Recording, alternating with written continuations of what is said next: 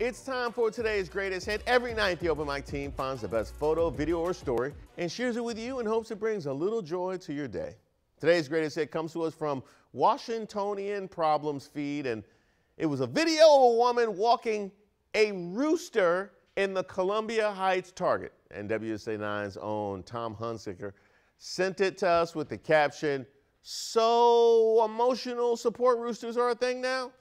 She's walking around with that rooster on a leash like it's regular, like this is normal. Is this a hidden camera show? Where's Ashton Kutcher? You would think this was the case unless you had been to the Columbia Heights Target. This might actually be the wildest thing I've seen in the Columbia Heights Target, if I'm being honest. The Impractical Jokers, maybe, Peter Guns and a crew from Cheaters. You would think this was a setup, but I've seen a lot of things in Columbia Heights.